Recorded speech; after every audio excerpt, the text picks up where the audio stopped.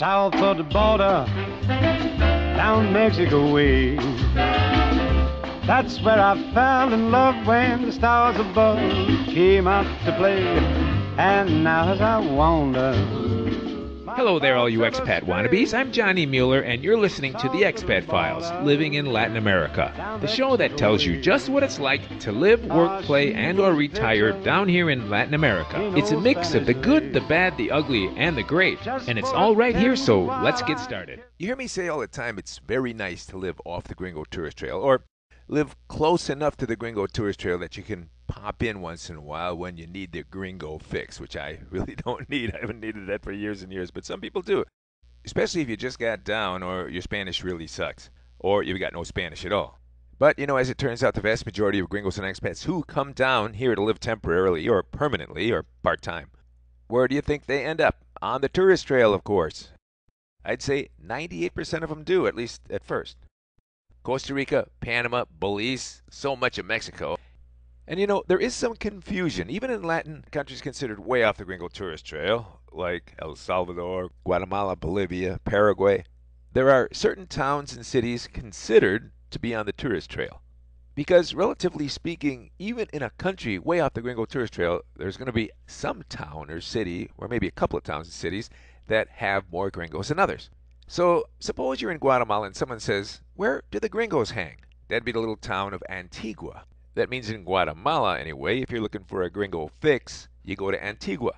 Although, thankfully, it's not on the heavily trodden, extremely distorted and picked over tourist trail like in Costa Rica or Panama. Still, as you're walking the streets of Antigua, Guatemala, you're going to run into gringos here and there. Most always of the ecological, backpacking, tree hugger type. Nothing wrong with that. At least there's very few snot-nosed, whiny American kids glued to their iPhones.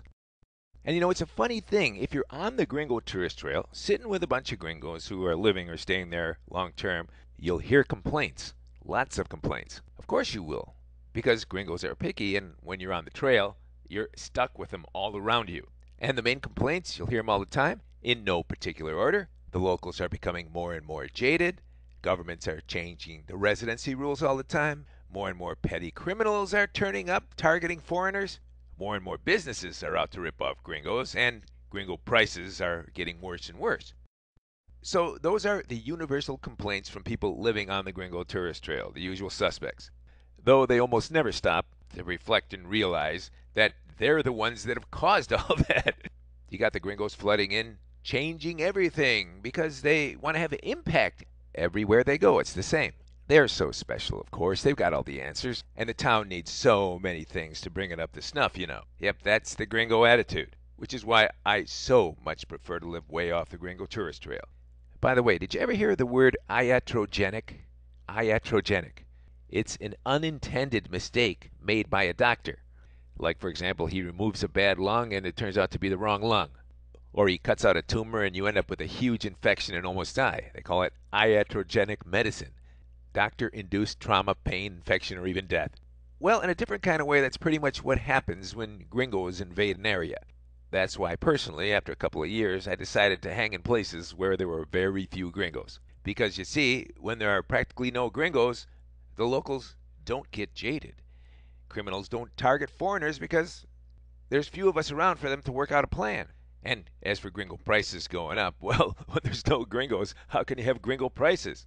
Now, certainly I don't mean that living off the Gringo tourist trail, there'll be absolutely no gringos.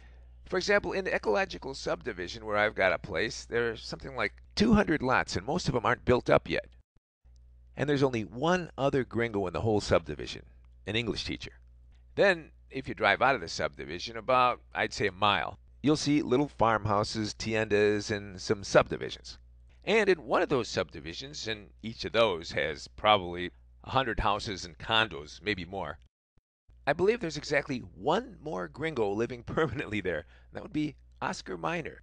You might recall him. He's a crypto guy that came down to one of my earlier seminars and ended up living in Guatemala permanently.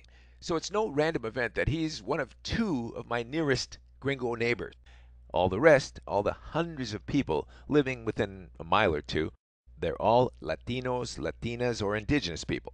Now, when you're on that road heading out, you go past various little tiendas, and I've been in all of them dozens and dozens of times. And I've asked the guys running the place if there are other gringos around, and they always say, nope, just you, and that hippie-looking teacher and the bald guy. Now, if you keep driving down that road past Oscar Miner's subdivision, on to the Pan American Highway, which is about 5 miles up the road. Now, before you get to the big highway, you'll pass countless very nice little subdivisions, middle and upper middle class by American standards. Well, if you keep your eyes open, you'll see there are surely a couple of thousand people living in the area. You'll see a half a dozen nice strip malls, gas stations, hardware stores. I gotta tell you, I've been spending part of the year there for some time now, and I've never run into any other gringos. And then as I hit the Pan American Highway, and let's say I want to go to the biggest mall in all of Latin America, that's about 15 minutes away. Fact is, I could take a walk through that mall for hours and hours and never see a single other gringo. In fact, once in a while at my Expat Insider seminars, if we have time, we'll stop in the place so I can give everyone a good look at the place and they can see for themselves that everything they can get up in Jersey and Cleveland is available down here too. And when we visit that place to learn something else too, it's pretty much a guarantee when we all get off the bus and do a walkthrough. That's the moment that mall has seen the most gringos in its entire history. You get the picture? Though that's not to say when you're walking through an upper middle class or high-end mall, you won't see people that look like gringos. Because it's a fact Latinos aspire to be like gringos, so they dress like them too. And it's a fact that the wealthier Latinos like to keep their race pure and white. They aspire to the gringo and European look, so they're always on the hunt to marry and have kids with whiter and taller looking people all the time. That's not just a trend, that's a tradition. So it's the fact here in Latin America that the higher class and more exclusive type of mall you walk into, the whiter and taller the people you'll see.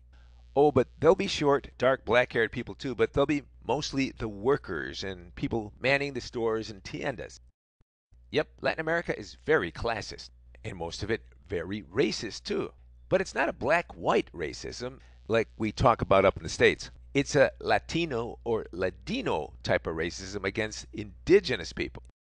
And you'll see it for yourself in a second if you're in a middle class, upper middle class, or high-end subdivision. You'll see Latino house and property owners, Latino kids, and indigenous people who just happen to be the maids and gardeners. The fact is, in middle, upper middle class, and wealthy subdivisions, you'll almost never see an indigenous property owner. They have their own little subdivision, if you want to call them that. Mostly little cement and laminate structures with tin roofs, more or less what we'd call shacks. By the way, when there's any kind of natural disaster, hurricane, earthquake, whatever, those are the subdivisions you see on the 6 o'clock news up in the States reporting missing people and a death toll. You just don't see that happening at all in the middle and upper middle class subdivision. The fact is, the indigenous people in Central and South America live pretty precarious lives. And the middle class and upper middle class Latinos and Latinos? Well, they got problems, but so do we, right? They're not worried about the basic stuff like clean water, for example. Now, you've heard me say over and over again that most all the water sources in Latin America are polluted, which means you have to personally filter your drinking water or buy bottled water. Now, as for me, I have no faith in bottled water, no matter where it comes from, even up in the States. I've read enough reports to see that a lot of it's just a scam. But as it turns out here in Latin America, most indigenous people don't even have the dough to buy the locally produced bottled water. So they'll take municipal tap water, which is polluted, and they'll boil it or drink it straight. In fact, you drive by any construction site, you'll see the day workers drinking water right out of the tap. In fact, on my own construction sites, I think I've built like 13 homes and offices now here in Latin America, the workers are always drinking right from the tap. By the way, doctors here in Latin America say that's the #1 cause for kids missing school. Intestinal problems from drinking impure water. Now, you hear things all the time, and you read it in the paper too. There's a water crisis in Latin America. But you know, when you analyze it, they really don't. What they have is a water management and maintenance crisis. Because let me tell you, during the rainy season, if you caught just the water off your roof and you could somehow store it in a big cistern, you wouldn't have to take a drop of municipal water or even well water ever again. And it always seems kind of weird to me. Every single year you scan the headlines and they say there is a shortage of water here, a drought there, and people are packing their bags and moving to the States because of climate change and all that. Meanwhile, when the rainy season comes, and it's a half year down here, unless you live in a desert area, there's so much water you don't know what to do with it. Oh, and speaking of all the rivers and lakes in Latin America being contaminated, well, why do you think that is? It's because less than 40% of all the wastewater in Latin America is treated. And even the stuff that's treated, well, this is Latin America. I mean, look, if you toss a couple of drops of chlorine in a 55-gallon drum of poop, you could say it's treated, right? You get the point. That said, here's some Latin American water facts for you. According to the Nature Conservancy, that's a U.S. outfit, 16 of Latin America's 20 largest cities are facing a severe water crisis. Meanwhile, in the small towns and villages and the places out in the boonies, they've got almost no water problems at all, except the people hooked up to municipal water supplies. Government owned and operated. You heard me explain why that is on a previous show. The fact that 50% of municipal water is lost to cracks and leaks in the pipes and poor maintenance. Which brings me to Latin American cities I'd never want to live in, for lots of reasons. Let's start with permanent water problems. How about Lima, Peru? To me, it's an ugly city that has almost no greenery, and it's considered a desert city. It's nothing but sand, and it almost never rains. And it's got over 10 million people. Not good. Here's something you didn't know. Lima is the second largest city in the world built on a desert. Cairo, Egypt is number one, but they've got the Nile, which is huge. Whereas Lima gets its water from 3 little rivers, which are very seasonal in their flow. They only produce 2% of the water that the Nile does for Cairo. So just for that reason and the fact that it almost never rains in Lima, I'd advise everyone to stay away from the place unless you want to fly in and check out Machu Picchu. To do that, you have to fly into Lima. But for actually living, working, playing, and or doing business in Lima, I'd say unless Uncle Julio died and left you his finca, forget about it. Another city I'd never want to live in for a variety of reasons, Mexico City, otherwise known to the locals as Distrito Federal, the federal district. Besides all the other things I hate about Mexico City, people in neighborhoods are so short of water. Water delivery by tanker truck is one of the number one legal growth industries in Mexico City. Meanwhile, as you may have figured, the pandillas, the narcos, etc. have gotten into the act, and water trucks are now flanked by armed guards because there are multiple truck hijackings every single day. And they're not stealing the trucks, they're just stealing the water from one truck and selling it in another neighborhood. Another big problem they're talking about is that people illegally tap wells outside of polluted rivers. They fill the tankers with tainted water. Of course, they don't tell their customers it's tainted, but people assume that water in a truck has been filtered and it's pure. The problem is, even if you run it through a halfway decent filter before you drink it, it's still often contaminated with toxic waste residue. Because you see, most filters will get out the bacteria and the cysts, but to get out dissolved organic chemicals takes a pretty complex filter. Way too expensive. Now, Mexico City has 20 million people. They've got tons of little subdivisions that are very, very poor. For example, one called Iztapalapa, get this, a neighborhood with 1.9 million residents. Their residents are saying they haven't had a drop of municipal water from the pipes going to the house for 2 months. And thus daily, the neighborhood is just filled with water trucks. Most of them pulling water from polluted rivers on the outskirts of the city clandestinely. Meanwhile, the rich and wealthy neighborhoods of Mexico City have paid extra to install gigantic cisterns, and they buy the good water from established water truck companies and pay extra, of course. So they have continuous water 24/7.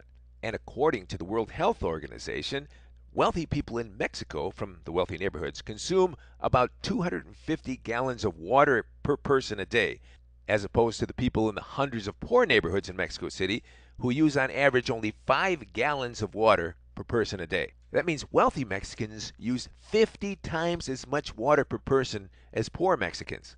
Of course, the wealthy folks pay extra for that, but there's something very wrong with that picture. Oh, and here's another sad fact. In Mexico, the World Health Organization says contaminated water is the number one killer of children between the ages of 1 and 5.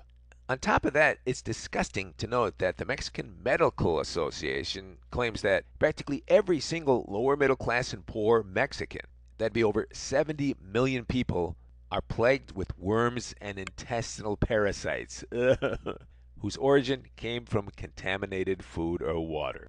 By the way, those are the people sneaking into the U.S. too, So, does that mean you should be thinking about getting a water filter? Hell yes, even if you've got your own well. Why not? It's cheap insurance.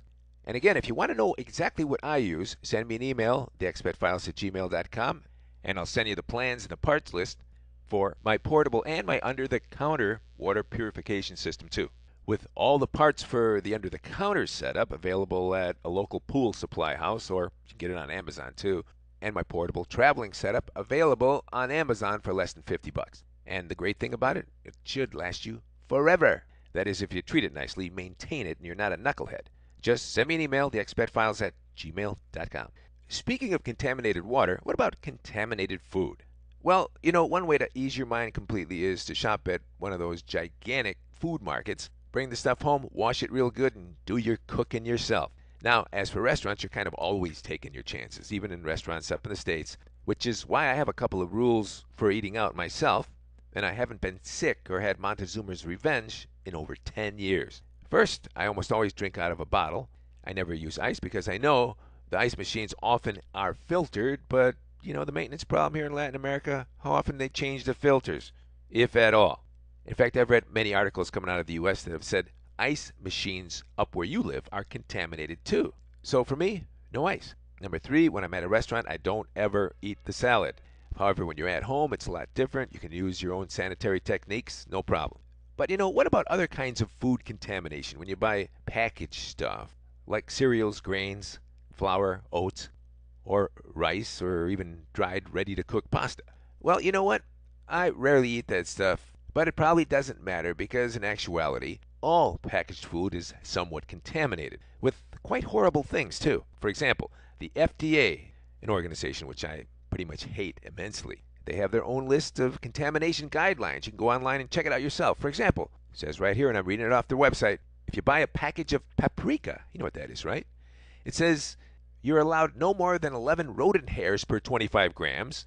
And 25 grams, that's small, about a half a Dixie cup. And then it says for every 25 grams of paprika, you can have no more than 75 insect fragments, like maggot hulls and aphid heads. Isn't that nice? Yep, no more than 75 maggot hulls or aphid heads, but who's counting? And that is a good question. Who counts these things? How'd you like to be standing in front of a class of kindergarten kids at Parent Day explaining to them what you do for a living? Yes, kids, I count maggot hulls and aphid heads for the FDA. But I digress. Where were we? Oh, yeah. Oh, and here's one. For every 100 grams of frozen broccoli, the FDA allows no more than 59 aphid heads, thrips, and or mites. Which begs the question, what the hell's a thrip? Which begs the following question. How do they come up with the number 59 as the cutoff? I don't get it. If you got one package with 59 aphid heads and one with 60, you can go ahead and cook up the first batch because the FDA says it's okay in the second batch? Well, let's see. Here, Fido. Who's a good boy? Then we have pasta products. It says no more than 225 insect fragments, like maggot hulls and aphid heads, per 225 grams. That means you could have one spider leg, fly wing, aphid head, or maggot hull per gram. So next time you're at Tony Roma's, think about that when you're eating your pasta fajoule. And for you beer lovers out there, the FDA allows no more than 2,500 aphid heads per 10 grams. And the winner of the most disgusting FDA contamination requirement of all? Let's talk fish. A 10-gram sample of whole or fillet fish can contain no more than 5 copepods. Those are very small swimming parasites, where the female enters the tissues of host fish and form pus pockets. Which brings us full circle back to the initial question, what about contaminated food in Latin America? Well, I'd say you better put some thought into your own contaminated food up in the States before you ask that question down here. Wow. All that, and we haven't even got to the FDA's limits for mouse poop. And that reminds me what my old dear grandma used to say, if you sleep with your mouth open, you'll eat 10 spiders a year. And here I thought she was BSing me. Now, I wanted to tell a really great boots on the ground story, but I'll have to wait till next time because it's too long. But I'm not done yet for today. I want to get this email in. I have lots of Canadian listeners. Turns out in a lot of ways things are more up in Canada than they are in Big Brother land as you and I know it. Canada has its own kind of Big Brother, eh? Which brings us to this email from Keith. He says, "Greetings, Johnny. Keith here from Salt Spring Island, Canada. I'm a bull fiddle player / filmmaker / barber who, along with my genius wife, Haley, have been working on our Plan B since 2011. We are 334 days away from a one-way ticket to our jungle property near Santa Clara in the Pastaza province of Ecuador. I know they're in a problematic time and state right now and the it's hitting the fan. but we're not investing any more than we'd be happy to walk away from and still feel it's a fun starting point. I've done the pioneer thing for 10 years of my life when I was young. I built a sawmill and a house with the lumber, buildings, off the grid, blah, blah, blah. Though things have really changed for the worst up here since 1996. You, Johnny, you have your finger on the pulse of things. So many things. By the by, he says, your show, Johnny, is my favorite part of Fridays and Sundays. I actually walk 16 kilometers round trip to the barbershop 3 days a week, and your show is my great companion. But let me get back on track to the reason for this little note. When we leave to start our Plan B in 334 days, we're not bringing much down with us. Just good tools we'd have to spend big money replacing, and a bit of linen. We have a very super 5 acres on the Rio Piatua in Ecuador. However, it's under attack presently by greedy maggots and suits. My plan is that I'm going to build simple living and eating cabañas, much like those in the indigenous village nearby. Even though I can build by hand, I'm not 21 anymore, and I'm bringing a 20-volt skill saw and a drill. And here's my big question, Johnny. What portable solar system would you recommend I bring down to change my batteries out and make a bit of light happen? We're going to eventually use as much propane as we can and have pretty much zero interest in accumulating a lot of electronic stuff.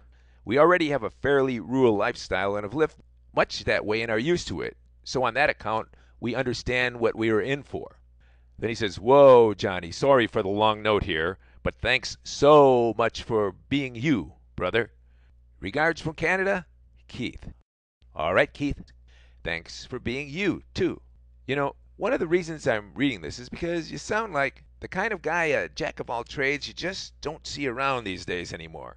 Of course, I include myself and a lot of my buddies in that category, but it really does look like we're a dying breed, doesn't it? And like you said in your email, you don't want to depend too much on electronics, but unfortunately, you have to be modern to a point and keep in touch with what's happening in the world, right? That said, here's some general advice I hope you will seriously consider. That is, if you plan on coming down to do some of what you're doing, homesteading, or you plan on living out in the boonies or in a rural area, you should start with 2 main things right off the bat. A nice water purifier, which you can piece together yourself no matter where you are in Latin America, or you can order it right out of Amazon. Even when you're in Ecuador, you can get stuff from Amazon. You've heard me beat that topic to death in previous shows. All right, then secondly, what I really recommend as far as getting a portable solar unit is to order the one I recommend and have it delivered to you up in Canada. And for those of you who live in the States coming down, if you're going to do the rural homesteading thing, order it and have it delivered to your Miami forwarding service and pay the $3 a pound or whatever for shipping. Then in a week or so, it'll end up at your Latin American destination. Now, Keith didn't tell us if he's bringing his tools and stuff down with him as luggage on the plane, or if he's having that stuff shipped separately.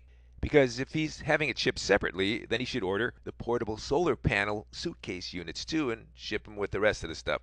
But if he's taking his stuff with him on the plane, it'll be way too much hassle to bring the solar panels that way. So my recommendation, Keith, once you're down in Ecuador, or for anyone else who's in another Latin country, don't buy the panels till you arrive at your destination. Then get on OLX.com or the local Craigslist.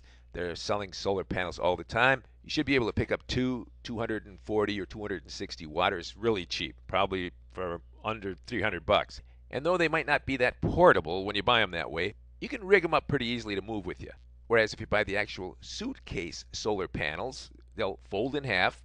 They'll have little carrying cases with handles on them, and you'll be able to stick them in the back seat of your car or your trunk and take them with you anywhere.